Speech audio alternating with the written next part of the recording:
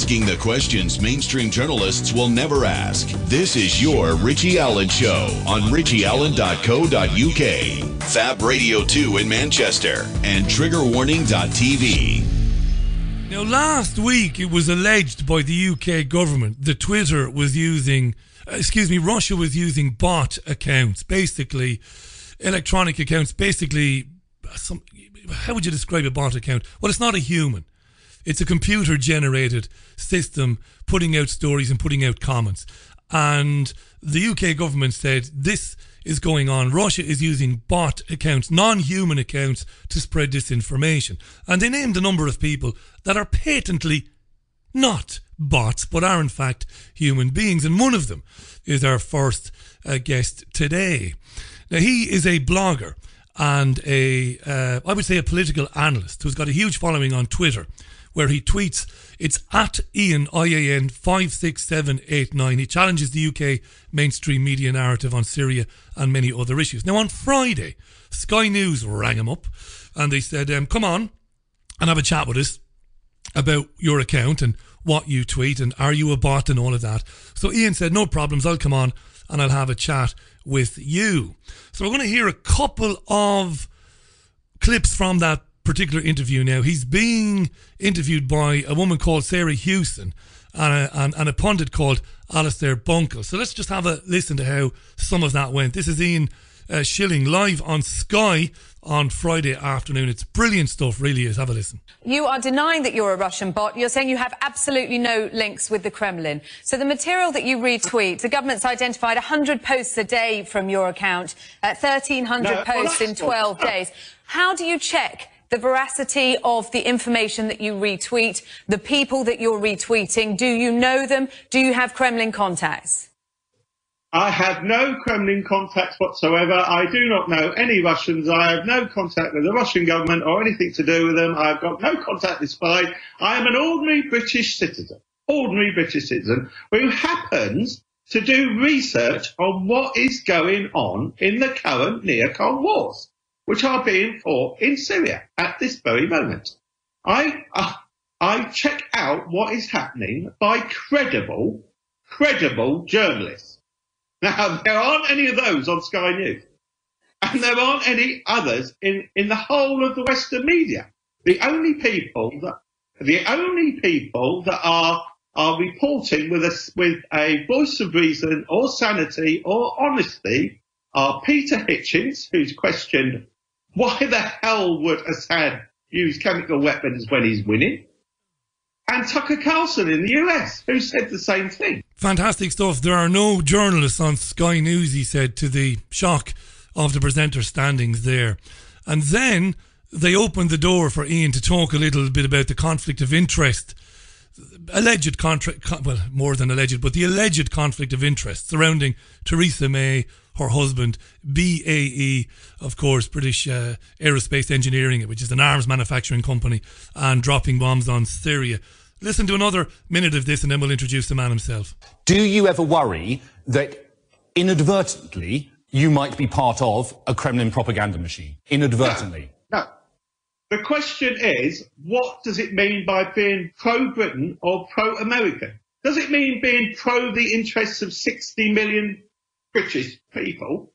Or does it mean the clique in the UK government, the cabinet, that are doing things for their own personal benefit and their cronies in the arms companies?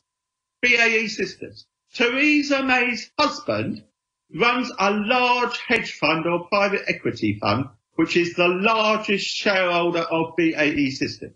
Do you think BAE Systems went up because Theresa May started bombing Syria? Yes, they did. She's got a conflict of interest. That's one.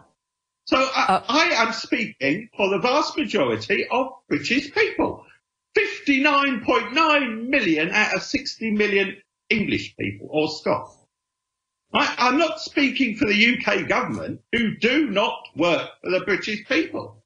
And they plainly ignore the wishes of the British people because hardly anyone in Britain wants Theresa May to bomb Syria. Absolutely brilliant stuff. Ian blogs at ian56.blogspot.co.uk. That's ian56 ian.blogspot.co.uk. Let's welcome to the... And we'll tweet out links to find him on Twitter. I've mentioned his Twitter account already. Let's welcome to the show, Ian Shilling. Ian, that was absolutely brilliant, mate. How are you? Thanks, Richie. Hi. It was terrific stuff. The background to this, Ian, was that last week a number of journalists, partisan... There's no journalists, Richie. Now let's make this clear. There's no journalists in these articles. Okay, hacks. Yeah, no. I was making the point that last week the UK government said that many of those people who are asking questions about Syria are in fact bot accounts. I'm thinking about people like Partisan Girl, Vanessa Beeley. Others were accused of being bots, like your own account. Yeah. How? Ian, I've never claimed to be the brightest man in the world. How could they not realise very easily that your account is a personal account, somebody who's doing his own investigations into these stories and tweeting his opinions? How could they think it was a Russian bot? Well, it's impossible to think that if you are any way reasonable.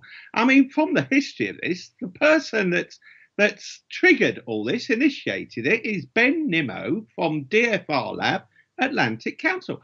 And he has been harassing me and smearing me and slandering me, libeling me on Twitter for 6 months, regularly.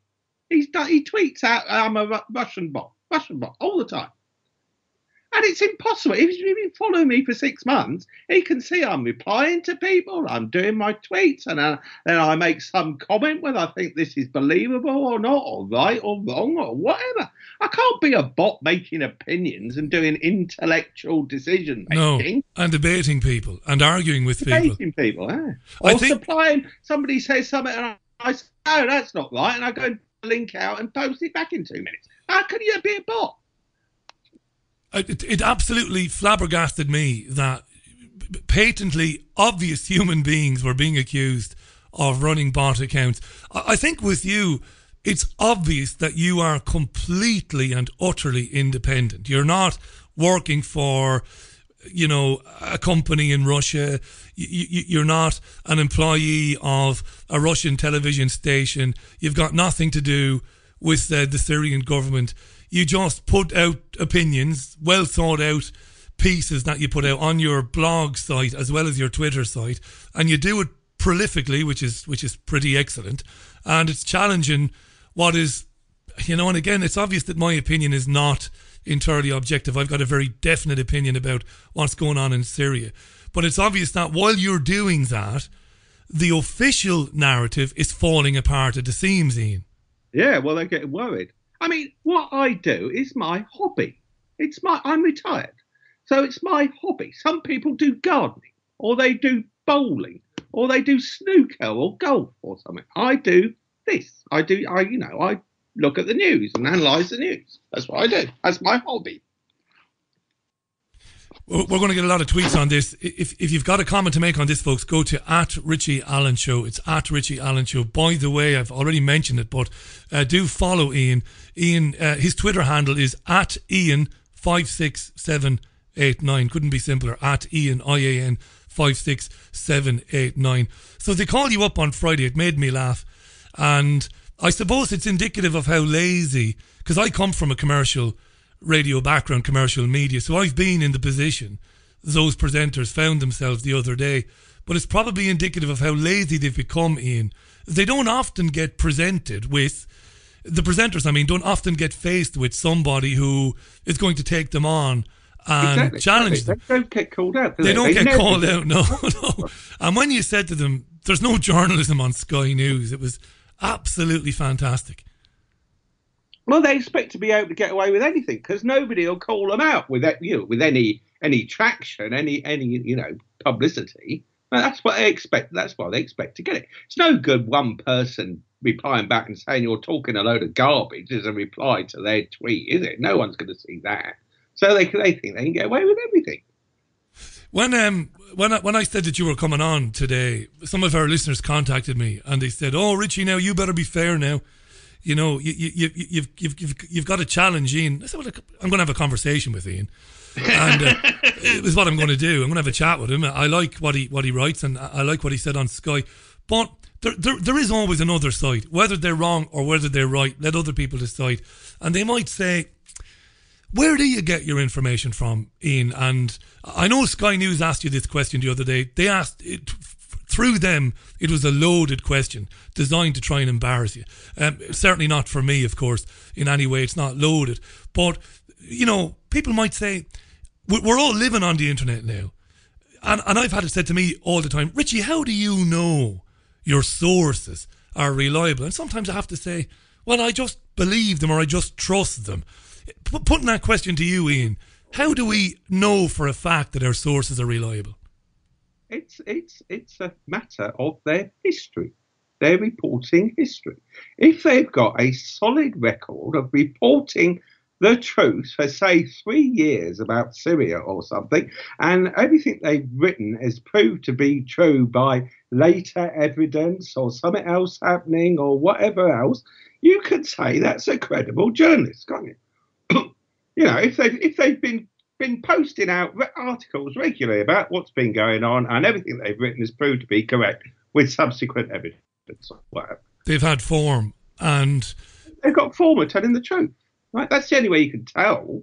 Right, so I followed people, and I thought they were telling the truth, and then they go, "That's not right." I stopped following them. They don't post their articles anymore because they're not telling me the truth.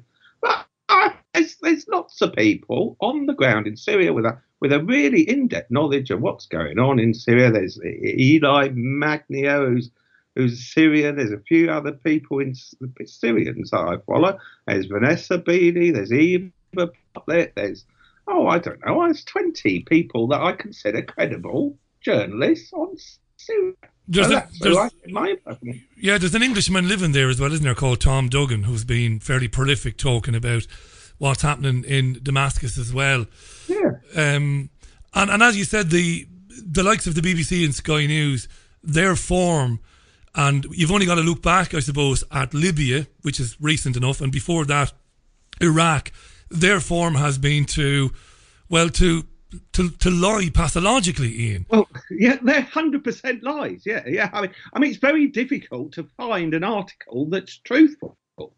Like, it's the exact opposite of a Vanessa Beanie, who tells the truth all the time. Sky News tells lies all the time. BBC tells lies all the time. The Times tells lies all the time. All of them tell lies all the time. All the mainstream media, all lies, all of the time.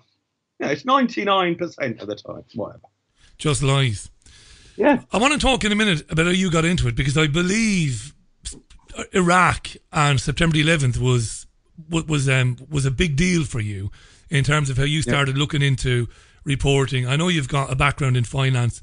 I know you've been a stock market broker, which is interesting as well. And I want to talk about Philip May. I mean, I thought, you know, the line about Sky News having no journalists was wonderful. It was a fantastic soundbite. But dropping in there, you know, to the presenters, you do know, by the way, that Theresa May's husband is a hedge fund manager, manages a portfolio which has a lot of money invested in BAE, which obviously stood to gain when the decision was made to bomb Syria. It was absolutely fantastic. And indicative, I suppose, of just how bad the media is. I mean, this is information that's in the public domain. You've only got to just do a little bit of scratching around and you'll find out who Philip May is. And then you are duty bound as a reporter to report that. You must tell, because that's in the national interest, isn't it, Ian? Could be. Yeah, but no mention of it. And I'm sure until you mentioned it on Friday, regular Sky News viewers would never have heard that. Yeah, of course they wouldn't. Sky's never going to volunteer that information. The BBC are never going to volunteer it, are they? I'm amazed they brought you on, to be honest. I'm still kind of scratching my head. I managed to be able to talk and get these points out. Once I'd said that there's no journalists on Sky, I thought they were going to cut me off. Yeah, I thought do you know, because I didn't see it on Friday, and my listeners are diligent, and I got a number of tweets this morning asking me had I seen it, and I said no, I hadn't, so I watched it and stuck it on, and I saw it was about 9 minutes long. And when you mentioned that, it was like halfway through, and I thought, oh, he survived that. They kept them on because only the week before, one of the UK's most senior military figures was basically dumped off the air for saying what you've been saying on your Twitter account. That is, why would the Assad government, why would it want to use chemical weapons on anybody when it is in the ascendancy in dealing with these terrorists? Go ahead, talk about that, because it's absolutely true. Yeah, well, I mean, Rand Paul went on CNN and said, well, unless Assad is the stupidest dictator in the entire world, he didn't do it. Right? So Rand Paul said it. Hitchens said it and said, why the hell would Assad use chemical weapons when he's almost defeated all of the terrorists and he's winning? Why the hell would he use chemical weapons? He wouldn't. I said it on the interview. He wouldn't. And Tucker Carlson said the same thing. He had a 10-minute or so monologue on it, and I had videos saying, well, this doesn't make sense. Why the hell would Assad want to use chemical weapons so he can bomb him? No, it doesn't make sense. So, you know, but they're the only voices that are talking with any sense. I mean, it's not rocket science, is it? It's not rocket science. So there was Major General Shaw, wasn't there? Who used to be head of the UK Special Forces, the SAS, and he used to be commander of the British Army in Iraq for a while.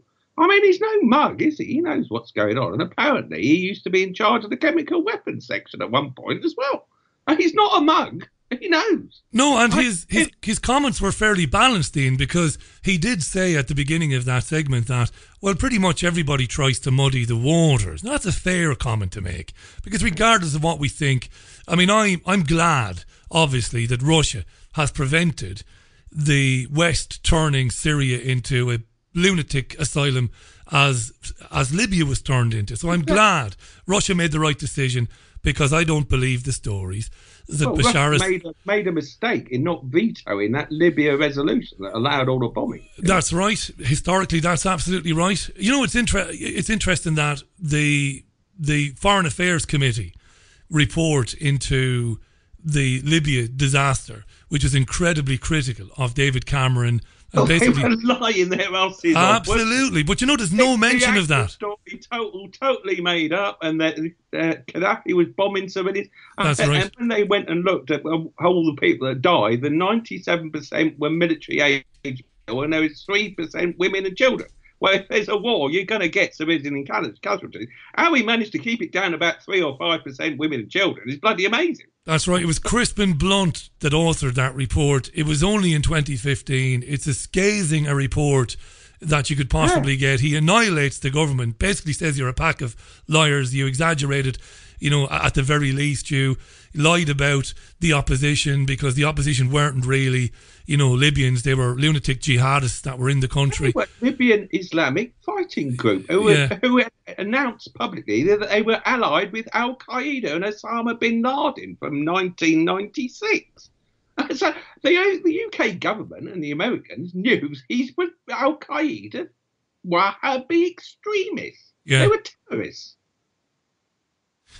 I'm going to say something to you now. I'm going to be entirely. Well, I generally am. You know, entirely honest. Or I try to be entirely honest all the time. I've been making independent programs for a long time, and I'm not crazy about the activist journalists. Now, I've got to say this for the 500th time. I don't have any personal issues with anybody who's based in Syria, because I've never met them and I've never had any interaction with them apart from occasionally interviewing them.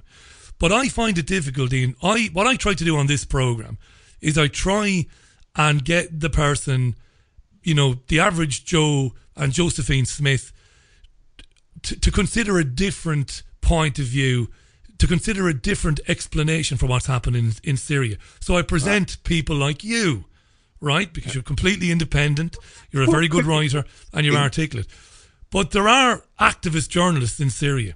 And I think there's a great shame in that some of them have made no secret of their admiration for Bashar al-Assad. Now, I have no problem with that, because as far as I'm concerned, Bashar al-Assad, his family and his government are not remotely responsible for the situation that Syria finds itself in today at all.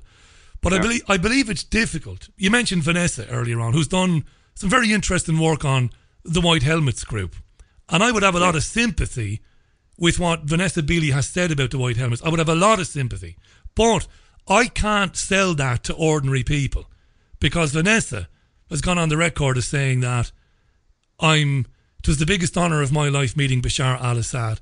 I think journalism is in a weird place, Ian. You're either a journalist or you're not. We shouldn't... Activism and journalism shouldn't meet. Go ahead. It's not just Vanessa Beeley or Eva Bartlett is saying that. There's loads and loads of video clips on Twitter. Agreed. In the white helmets, faking stuff. Agreed, but these are the more prominent ones, is the point I'm making. And I think it's a shame. And others are people who appear nightly on RT, which again, when you share that information, I mean, a friend of mine who works Look, real hard, credible evidence, really hard data, okay? Aleppo was liberated from al-Nusra terrorists in December 2016, wasn't it? Yes. When they defeated all the terrorists in Aleppo, right? And in the 6 months that followed it, 500,000 Syrians came back to live in Aleppo. Yes. Is Assad this monster? Why are all these people coming back to live? I mean, it's all bombed out. It wasn't a very nice place to live when they all came back, because most of their houses have been bombed. You know. And that's a 100% stone cold fact. Do you know? That's UN. That's the UN numbers. That's their own numbers. Who could argue with that one? Nobody. And like I said, the final thing I would say on that is, I would advise any journalist, no matter how passionately you feel about right and wrong and who's right and who's wrong, don't align yourself or become embedded with one side or the other, because it's difficult. You can't do that, and that's a problem. Yeah, passionate. You're not going to think clearly, are you? You're not going to be critically thinking. You've got to apply critical thinking to everything. So you can't worship anybody. You worship nobody. You believe nobody, and you work from empirical data about what is the best fit of the evidence. That's what you do. What do you think, Ian, is going to happen now? We had this bombing of Syria 10, 11 days ago, completely illegal. It was outrageous that... It's a war crime, yeah. It was a war crime that May would do it and not consult Parliament, even though legally they allege she didn't have to do that. Russia stood by the Assad government. They are driving the Western trained and funded jihadists, it must be said, out of the country now. I don't believe, though, that the United States, the UK, France, Israel, they're determined to turn Syria upside down. What do you think is going to happen now? To prolong the war. Yeah. They don't want the war to finish. They don't want the terrorists defeated. So they want to prolong it. They want Syria to remain in permanent. If they can't topple Assad, which they've lost that chance, haven't they? But the next chance is to occupy Syria and destabilize it as much as possible. Steal the oil. See, the Americans don't need the oil. They don't really want the oil because it's a pitiful amount. It's not like Iraq with huge oil fields, but it's very important to Assad, who's running on a budget on a shoestring, running the Syrian government. Those oil revenues are a really important part of his revenues. They're a big percentage. So they want to stop Assad having that, so he can't rebuild his country. That's why they got the oil, not because they want the oil. They want to stop Assad having it.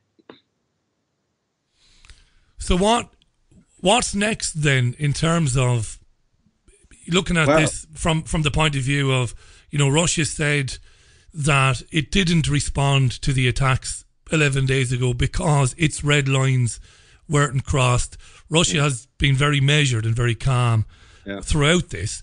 So you have that. What would you expect from the NATO country, the NATO governments? What do you expect the UK, the US, France and so on to do next? Well, Nikki Haley and Emmanuel Macron have said that I think somebody else in the American government has said that they are going to permanently occupy Syria. Okay, they put some out that said, we'll leave when our objectives are accomplished. Okay, what are your objectives? We're not going to say, so we can stay there forever. And then there's Israel, who's still supporting the the ISIS and Al Qaeda terrorists that have still got a hold on the border area of the Golan Heights. There's still a cluster of Al Qaeda and ISIS terrorists there, and ISIS is still Israel's still supporting those.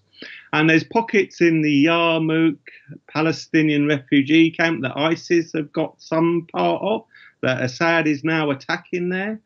There's a question of what Turkey's going to do, because Turkey's being pulled between America and Russia, because Turkey hates the Kurds and America is supporting the Kurds.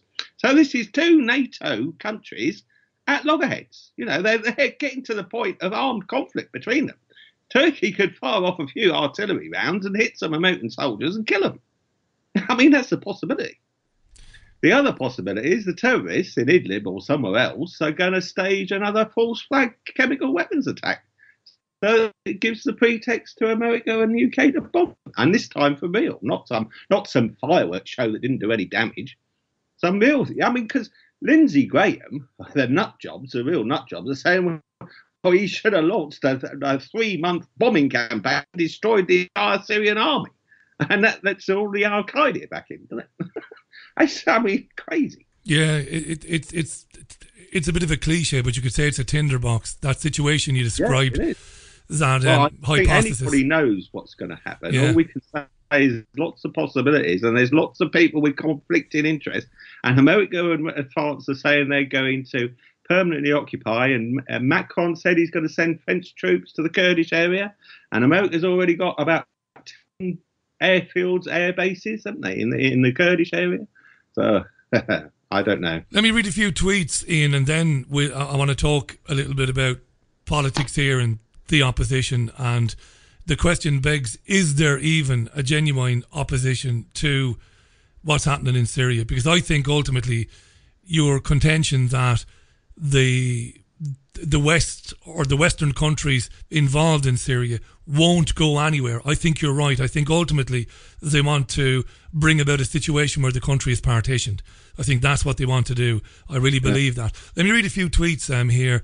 People are talking about emailing MPs. Tony says, I emailed my MP, who happens to be Priti Patel, over 10 days ago. I was polite, but I got no response to that. Let me scroll on down. Gojira tweets, Ian is actually a well-informed Russian sex bot. That's Gojira there. So there you go. That's the comment of the day. If we had a prize for comment of the night. Let me scroll on down. Hi to Moinga, by the way. Keep the tweets coming in. It's at Richie Allen Show. Base Ninja tweets, all the points Ian has raised. I suggest all who listen tonight to confront your MPs directly to see what kind of response we get. I'm still waiting for my response, he says there. Andrew Christie tweets, how you doing, Andrew? Richie, as a Scot, for me, this is a perfect example of a true Englishman on the show tonight. Intelligent, clearly eccentric, he says, and mad as a hatter. Happy St. George's Day. I love this guy, says Andrew. He might be eccentric, but he's certainly not mad at all.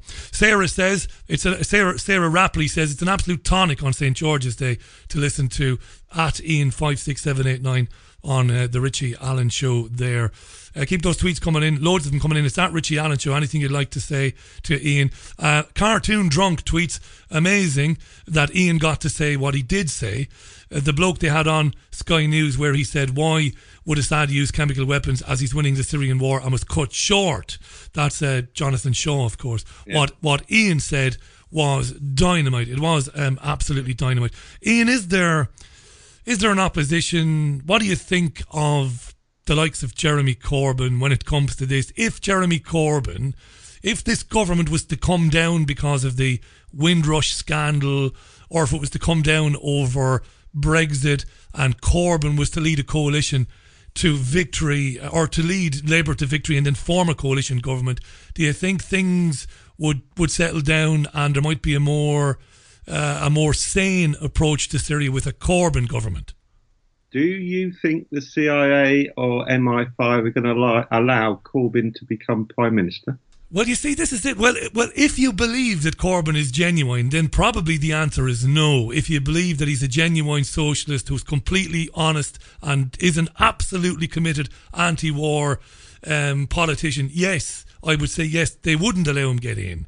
But could it be argued that the Blairites in that party are still calling the shots, Ian? What do you think? Well, he's got a real battle, isn't he? His party is split down the middle almost. So all these bloody Blairite neocons, they all want war, don't they? They're just as bad as Blair bombing bloody Iraq and invading. They want to bomb the shit out of everybody. So the Blairites are terrible. I mean, if Corbyn wants to be prime minister, he's got to kick all those Blairites out. He's got to do each constituency and get a Corbyn supporter to run to be MP. He's got to do that. That's the only way he's going to be able to be a PM. They're trying to undermine him now. All the Blairites are slandering him about all this anti-Semitism nonsense when he's not anti-Semitic. He just says, well, Israel shouldn't be beating the shit out of Palestinians. That's what he says, which is fair enough. So, but because if you're not maybe pro-Israel, then of course you're an anti-Semite, doesn't it? I mean, it doesn't matter what it is. You can't win. I want to talk about that. Ian Shilling is our guest, by the way. If this is the first time you've heard of Ian, Ian is a political analyst. He's a journalist. You can find him at ian56.blogspot.co.uk. Check it out. He writes about geopolitics. He writes a lot about what's happening in the Middle East as well. And he's a prolific tweeter of information.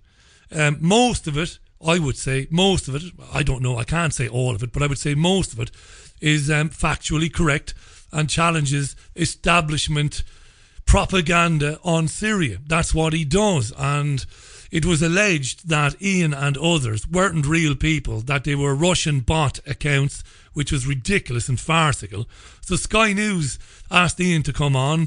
They probably thought, well, we've not seen much of this gentleman on television before. We'll bring him on. We'll make him look like a bit of an Egypt, as we say in Ireland. It'll be a piece of cake looking at the absolutely. But it backfired like a cheap car in their faces because Ian was able to say some very important things during that interview, which is available on YouTube, by the way, and you can find it by going to Ian's own Twitter account, which is at Ian56789. It was really a sensational television moment. One of the highlights of the year. I have to watch this garbage every day of the week, Sky News, to report on what the mainstream media is doing. I don't often get a treat like that. I didn't see it live. I saw it today. It was brilliant to see Ian ask these questions and to shame these journalists. And this is the thing, Ian. It is shameful for these people to be taken on by anybody. You know, a really good television presenter or a really honest journalist should not find themselves in a situation like that where they are being torn to pieces in the manner that it shouldn't be my credibility or authenticity or honesty in question. I'm telling the truth. It should be all the political hacks in the mainstream media that are constantly telling lies or parroting the government lies. They should be the ones that are in the dock saying, you're lying, you're guilty of not being a free press, you're not doing what the fourth estate is supposed to check what the government is saying and research whether it's truthful, whether it's verifiable, or whether it's totally false and ridiculous lies. They're supposed to do research. That's what they're supposed to do to check whether the government is telling the truth or not. And if the government isn't telling the truth, they are supposed, in banner headlines, front page, Theresa May lied about blah. So they could have said, David Cameron lied about Libya. No, these are all Al Qaeda terrorists he's supporting. No, see, but they don't, do they? You could have a job in the city. You could have a job in a factory. You could have a job anywhere, and if you're found to be mendacious, you're going to lose your job and you're going to find yourself picking up your P45 and scouring job centres for another job. These people's perpetual lies result in the deaths of millions of people, not hundreds of thousands. I mean, we haven't even chatted about what's happening in Yemen, which is a disgrace and shames the United Kingdom. Genocide overseen by British military officers standing in drone control rooms in Saudi Arabia, dropping British-made bombs. And again, Theresa May's husband and his company have a big influence. Well, not a big influence, but they have a lot to gain again. Yeah, they just bombed another wedding party in Yemen and killed 50 people. Yeah, I saw those reports today, yeah. What do you do then, Ian? What are we going to do? Because let me ask you this. Do you believe that on occasion in the past, the deep state spy agencies, the MI5, MI6, the NSA, the DVD in Germany, Mossad, do you believe that on occasion they commit murder by way of a false flag to make it look like somebody else did it to further an agenda? Do you believe that? Of course they do. Right, so let me ask you this. The Lavon affair in Egypt in 1956. So I think that it's in the 1950s. The Lavon affair, complete false flag, trying to blame NASA for something. So there's a follow-up question. Supposing Jeremy Corbyn was to win, and supposing I'm wrong about him, because I'm fairly critical of him, Ian. I'd like to believe him, but I don't, sadly. But that's just me. That's just me. A lot of my listeners would totally disagree with me, and they tell me regularly. Now, supposing I'm wrong, please God I am. He wins, forms a coalition, whatever, and he comes in, and he's absolutely determined. This is it. Enough of it. No more Syria, no more any of that. What's to stop the deep state bombing someplace in the UK, blaming it on ISIS? And then he's got nowhere to go then. He's got to do something. Yeah, exactly. They can stage it. I mean, this latest one, the Crown Prince of Saudi Arabia spent a month going around London, Paris, and the United States. What do you think he was discussing with spending a month in all those places? He signed billion-dollar arms deals, but one of the big subjects that he would be talking about is Syria and Yemen, isn't it? Undoubtedly. So he's saying, well, Syria's not going very well. We get all my terrorists are getting defeated. What are we going to do about it? I would like to do a false flag. Is that all right with you guys? I know most of oh, that's perfectly all right with our guys. Yes. Go ahead and do a false flag. Yes. And Macron, we're going to go and ask Macron, say, oh, yes. Go ahead and do your false flag. Yes, that's a brilliant idea. Yeah, I love that. And he goes and talks to Pompeo at the CIA or whatever. He says, oh, we want to do a false flag. Oh, yes, brilliant. Yeah, go. Do a false flag. See, I'm sure it was discussed in sort of early, when MBS was going around all these the French, UK, and US capitals. I'm sure he discussed doing a false flag because Saudi Arabia funds these terrorists. Let me ask you a question, Ian. Ian Shilling is our guest tonight, by the way. It's great to have Ian.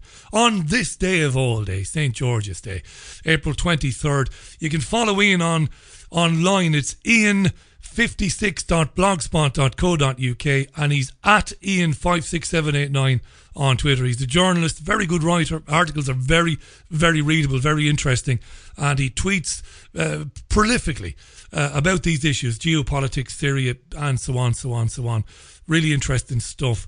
I had a really good question there and it's just gone right out of my head. I'll read some tweets, it'll come back to me. But it was on that line. It was on those lines of false flags. Let me just scroll on down there. Huge amount of tweets coming in here. To follow what people are tweeting, go to twitter.com, put Richie Allen Show into search Twitter, press enter, and you'll see what everybody else is tweeting to me. Facebook messages coming in as well on this as well. Richard Mace tweets, how you doing, Richard? Is it not a bit worrying just how transparent the lies are regarding Syria? What's going on? That's a good question, Ian, because it's almost like the media has given up trying to convince us, for want of a better way of putting it. It's almost tired. Go ahead. They still call them rebels and not terrorists. Yeah. Johnny tweets that he found that very funny. Actual quote from Corbyn: Israel should stop beating the shit out of Palestine. Says Johnny there. Keep those tweets coming in at Richie Allen Show on Twitter. That's at Richie Allen Show on Twitter. What are we going to do, Ian? You know, you talked about false flag terrorism there, which has become a part of our lives. I think for most of us it became a part of our lives on September the 11th. I don't believe the official account of what happened on September the 11th, but I don't. Nobody with a critical thinking mind does. You couldn't. No, I don't have any answers in terms of what did happen, but I don't believe 19 hijackers with Stanley knives. It took over 4 planes, crashed them into, and the buildings collapsed at the speed of current. That's right, not a bit of it. So for those of us who are a bit more critically thinking minded, we see these false flag terror events and we recognise their signatures sometimes. Sometimes we're right, sometimes we're wrong. What chance do we have, though, in terms of the question I was going to ask you, which was I think was a decent enough question. Was there, I mean, you come from the finance background, you've worked all your life. Was there a time in your life when the notion of false flag terrorism would have been completely ridiculous to you and you would have mocked gleefully people who talked about such things? Was there a point in your life when you would have dismissed it out of hand? Yeah, 2000, any time before 2000. 2000, I was playing the stock market as a private trader, and I joined a discussion group with that were also private traders, but they'd been stock market traders for 30 years. And they used to work in some of the big banks, and then they left the big bank and just on their own. Okay, and they were 30-year people, so they started explaining to me, because they'd been working in these big banks and stuff, all the fixes, or all the rigging that goes on by Goldman Sachs and JP Morgan. Bloody hell! What? Nobody's reporting this. And they told me that the Federal Reserve wasn't a US government institution; it was a private banking charter. No, I can't be like, oh, it bloody is. It's right. Oh dear. You didn't know. So I started waking up in all the finance stuff and started understanding how much we've been lied to in the financial and monetary systems. Tell me this, Ian. It is true, isn't it, that... No, I think I can say it is true for a fact, but you'll know more about it than me. It is true that in the 10 days or 2 weeks leading up to September the 11th, stock market bets were made that American Airlines and United Airlines shares would fall. That is true, isn't it? That is true. It was done through a subsidiary of Deutsche Bank, right? The FBI started investigating where they called short trades to bet on a share price going down. Okay, they're short trades. So the FBI started, there was an unusual amount of activity of people placing short trades, like 10 times the normal amount on United Airlines or something, okay? So the FBI, that's a bit suspicious, isn't it? We'll go and investigate who placed all those bets. So they led to some sort of subsidiary of Deutsche Bank. And Deutsche Bank had got a load of Saudi Arabia prince clients, okay? So, you know, I mean, I can't prove anything, but my gut feel is that some Saudi princes knew that this was going to happen. They weren't the ruler, right? But obviously they'd heard it from a friend of a friend in the royal family talking to their fellow princes and said, oh, there's a big event going to come and we're going to hijack airplanes and fly them into buildings. What? Which airlines? Oh, well, these are the flights. Yeah. I'll short the airlines. We'll short the airlines. We'll make a killing. Yeah, and then the FBI, when they found out the source of these trades, the FBI found out that they were done through this Deutsche Bank subsidiary. This is, you know, investment. You know, this VIP investment club or whatever for, you know, people who've got $10 million to invest or something, you know, VIP club. And they went there and said, oh, this is bloody full of Saudis. Oh, can that investigation? We don't want to find out anything about the Saudis. Can it? We're not going to investigate this anymore. And they just stopped. Do you know, I read an article, it might have been by Matt Taibbi in Rolling Stone magazine many years ago. And you're bringing it back to me now, that article, because he pretty much said, not in as great detail as you did with regards to Saudis and Deutsche Bank, but he pretty much said that there was a refusal to follow the yellow brick road to its inevitable conclusion when they were checking on the insider trading. But it is a fact, huge amounts of money. And I do understand, Ian. And the other thing about this is those trades, the profits on them, which were tens or hundreds of millions of dollars, were never claimed.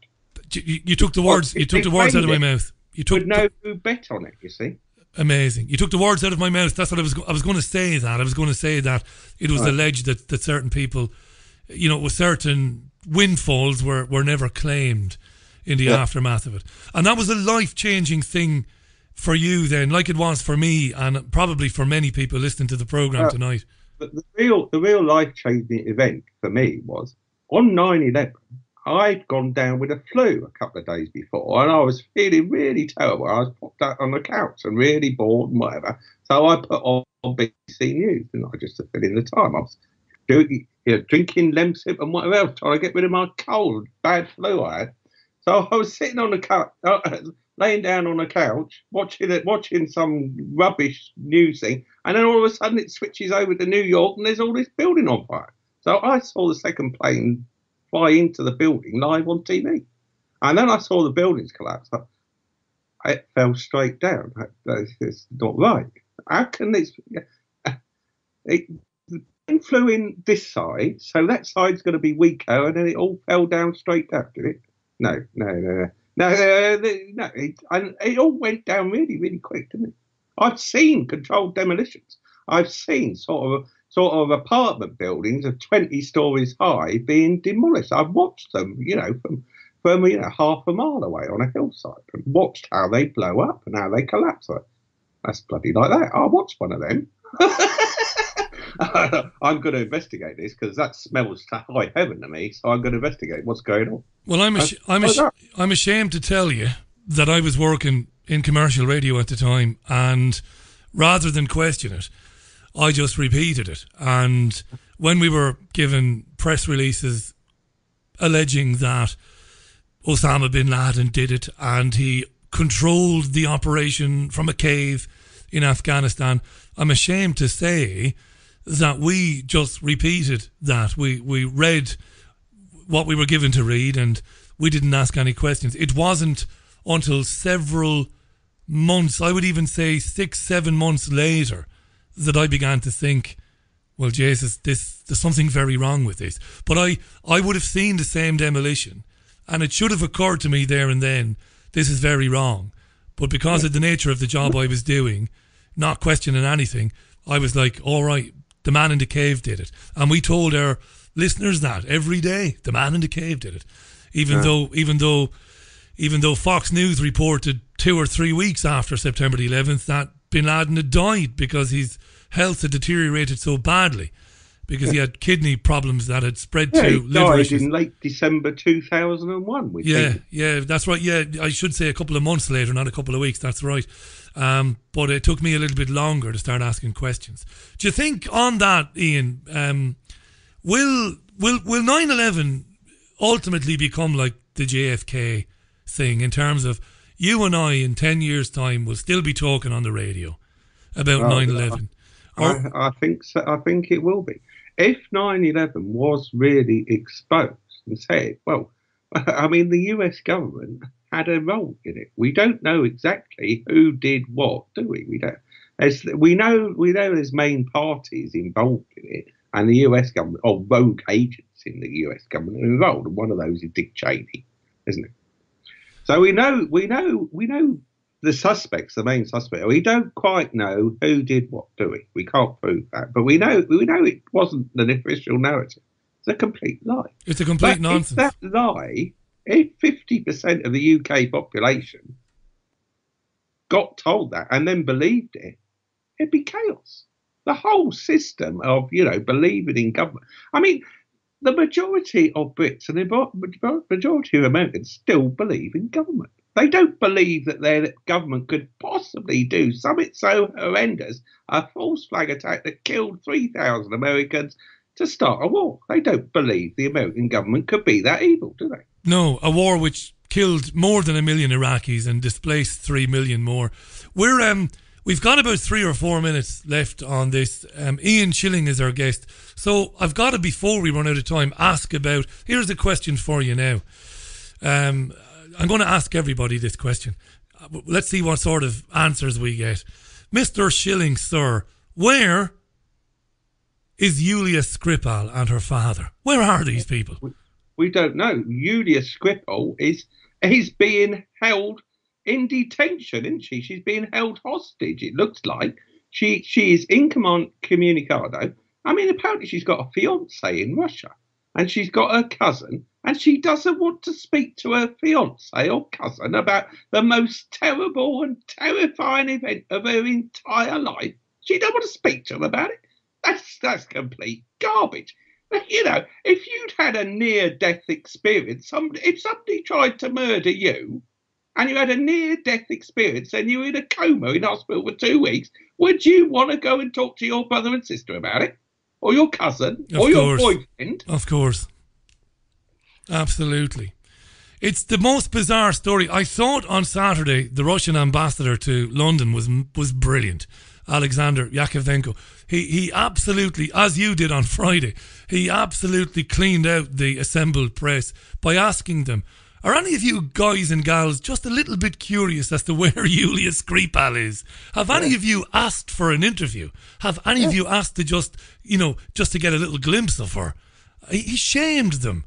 It's dreadful. I mean, there was talk of them leaving the country and going to America. You see, I'd love to get your opinion on this. It's stupid to do that. Yeah. I mean, how safe would they be if CIA gave them new identities and put them somewhere up in some nowhere town in middle of America? The CIA could just bump them off whenever they liked, couldn't they? Here's a car accident or a heart attack, fake a heart attack, fake a car accident, whatever. They wouldn't be safe at all. The only place they're going to be safe is if they go back to Russia now. Here's the scenario. Here's the scenario for you, Ian. Dean Henderson is a regular contributor to this program. Dean is based in Missouri. Really interesting guy. Would share a lot of your opinions and ideas. And Dean said to me, Richie, I wonder, is Skripal still working for MI6 or MI5? And I thought I was kind of again surprised. Maybe I'm getting slow in my old age. It's perfectly possible. The whole thing is a complete hoax, and neither of them were poisoned with anything. Yeah. What evidence have we got that they were poisoned? There's no pictures of him being in a coma in intensive care in hospital, is there? And you know damn well that if they were ill and they were in hospital, the propaganda value of those pictures would have been exploited, wouldn't it? Yeah, exactly.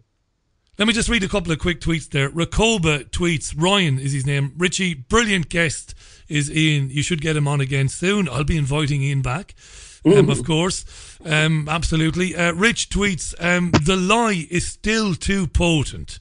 9/11 he's talking about. Ian is right. People just don't believe in that their government would do something so terrible. It's very frustrating, says Rich. That's true. I've been encountering that on programs for many years. Faisal tweets, how you doing, Faisal? Talking about the planes and the buildings. It's the way the planes flew right through the building facade like it was paper, but not a single piece came out the other side. It looked like a film special effect. There's so many anomalies with the videos. Ian, absolutely outstanding bit of journalism on Friday, by the way. Politely, firmly and professionally calling out the nonsense of Sky News. That's the thing. About that. No, it was incredibly polite and professional. Well. No, listen, take it from me. I've been making programs for years and years and years. If you're going to be on national television and if you're going to take them on, you gave a lesson in how to do it. Be polite, be courteous, but be firm and stick to the point that you want to make. It was absolutely brilliant. You can follow Ian. It's on Twitter. It's at Ian56789. Totally independent researcher, Ian, tweeting out information on a daily basis. He's not connected to Syria. He's not connected to Russia or anybody else. These are his opinions. I've really enjoyed chatting with you, my friend. I'm going to give you the final word on it. And I will, of course, be asking you back on in the future because I've enjoyed speaking with you. And the audience has really enjoyed listening to you. So final word to you, Ian, and then we'll part company. Well, thanks very much for inviting me. I've really enjoyed it. It was great to have you on, Ian. And once again, it's ian56.blogspot.co.uk. That's where you can read Ian's articles about the Russian bot scandal, which is complete nonsense, of course, but also other articles on Russia, Syria. Well, I don't believe there is any significant Russian bot activity in UK or America. I think it's all an entire hoax. All this St. Petersburg troll farm turned out to be a commercial clickbait farm that took money from Americans to promote, small businesses. Yeah. They charged $25 a meme or something to post it out. It's all a load of rubbish. I don't believe that. I mean, the British have got 2,000 online social media trolls, and they've all got 20 accounts each. So that's 40,000 accounts, okay, across Facebook and Twitter and Reddit and newspaper comments and whatever else. But, that's 2,000 British trolls. There's 2,000 American trolls. There's 2,000 Israeli trolls. They all got multiple accounts. And the Russians have got a tiny, tiny government budget. They can't afford it. And most of the time, they're going to be trying to influence social media on Russian stuff. There's Yandex, isn't it? Is the equivalent of Facebook or Twitter in Russia. That's VK. Yeah. You're right. Yeah, I mean they have enough to be doing domestically without trying to influence the EU referendum or without trying to influence what happens in America. And the irony is so thick you could choke on it when you've got institutions like Sky News and the BBC accusing other organisations of spreading fake news. It's ridiculous. Ian, thanks so much, mate, for giving us so much of your time today. I know you've done something with the BBC. I look forward to seeing that tomorrow. So do give us a heads up on Twitter. It's not going to be that great because they're going to do a hatchet job on me. Well, this is the worst of the pre-record, you see.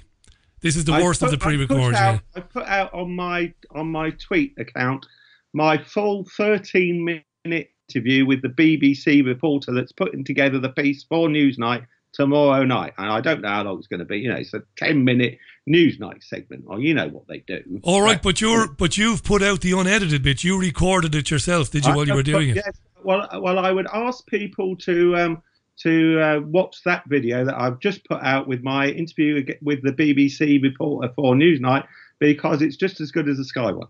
You weren't born yesterday, my friend, were you?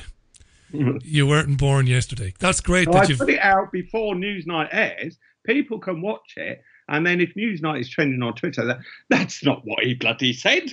Well, that's what you're accusing of. No, that's not right. Well, see, I put it out a day early. That's brilliantly clever. Do me a favour, when we hang up now, tweet that link on your own Twitter again. Copy me in, and I'll tweet it around.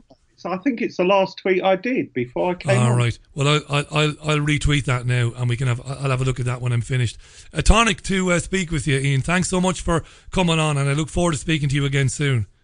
Okay, it's been great, Richie. Yeah, I'd love to come on again. You'll be invited on again. There's no doubt about it, mate. Cheers for that. Really great to speak with you. Ian Shilling live on the line there. Do check out that piece that Ian did with Sky on Friday afternoon when the Sky presenters tried to take him on over the allegations that his Twitter account was compromised or that it was a Russian bot account, which of course is nonsense. And how he dealt with that is brilliant. And it is a genuinely excellent example of how to deal with sarcastic, sneery, kind of snarky presenters. It's a brilliant example. Ian Shilling on the line there. And it's at Ian56789 on Twitter.